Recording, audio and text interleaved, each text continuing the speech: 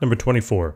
If you used an ideal pulley of the type shown in figure 9.25a to support a car engine of mass 115 kilograms, letter A, what would be the tension in the rope? All right, so here's our picture. Here is our mass. This thing right here told us weighs 115 kilograms. And therefore, if that has a mass, it's experiencing a force due to gravity, and that would be pointing directly downward. Okay? Now, in order to support, as it says in the question over here, in order to support a car engine, we know this problem is in equilibrium, aka static equilibrium, and therefore the sum of all the forces should equal 0. So I know that this particular weight of the object has to be balanced. You know, this force vector has to be balanced by something. All right. Now, which other vectors in this problem, right? They gave us these. Which other vectors in this problem are supporting the mass? Well, since the mass is stationary, we know that, again, the sum of all the forces have to equal 0. And therefore, when I add up these two tensions, they should equal the force, due to gravity on the object, okay? This piece up here is irrelevant for this part of the problem because the car is it's a car engine, sorry. Because that'd be actually pretty crazy, right? Hook up a car to this thing and then pull it. The car's engine is going to be stationary. And therefore, in terms of my free body diagram, I could write this, that the vector pointing downward, right, is the weight of the object. And then, I'm sorry if you hear humming in the background. I don't, my neighbor's landscapers are out at 7 a.m. So please pardon the noise, the joys of suburbia. And now, the force vector, there are two essentially. I could draw now two arrows pointing up, okay? Or I could just detail one here and call that 2t. All right, that's what I will do. So this 2t represent the 2t over here will represent these 2t's over here. So basically now, putting these vectors into my formula here, I would have now 2t minus w is equal to 0. 2t is then equal to w. T is then equal to w over 2. T is then equal to mg over 2. Okay, this is the general formula. Now I can generalize this even more, all right, where I can substitute out this 2 and plug in a variable for that, and I could write something like this. So T is equal to mg over the mechanical advantage, okay? Now this is the general formula that it would be good to know.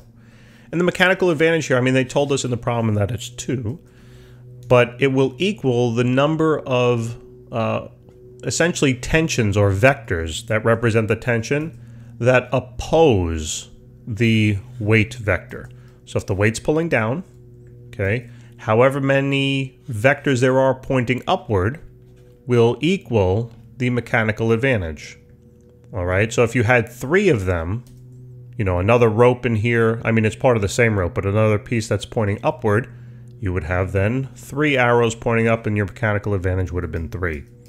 Okay, so just keep that in mind. So now, for this problem, all we have to do is plug in now the values. So the tension will be equal to the mass of the engine, which is 115 kilograms, multiplied by gravity of 9.8, all divided then by the mechanical advantage, which was 2 as we found. And now we can simply solve this thing. So let's plug it into the handy-dandy calculator. 115 times 9.8 divided by 2. And we get a value, considering sig figs and rounding, 564 newtons. Okay, so that takes care of letter A.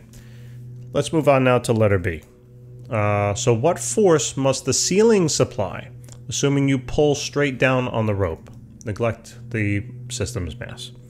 All right, so now for letter B, we are pulling at this particular location, and we're pulling straight down.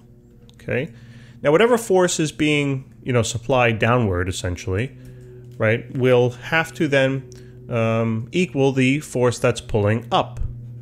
Does that make sense? Right? I mean, if we can't get essentially anything for free here, so whatever, I'm assuming, by the way, that there's no acceleration. It doesn't tell me that there isn't any, but it also doesn't tell me that there is.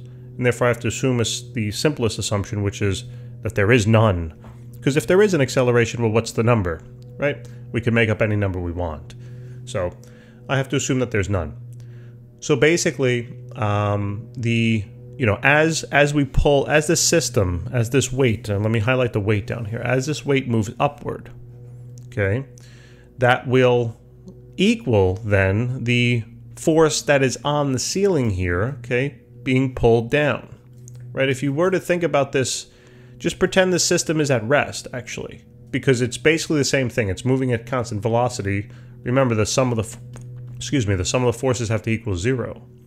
So therefore, if this, force here is 115 times 9.8, what is that pulling down on, essentially? Well, it's pulling down on the ceiling part here, right? I mean, just think about that. If the system is at rest and you put a weight here, wouldn't it be pulling the same amount here on the ceiling? Right? You could think about it, if the connection were really weak, it might break.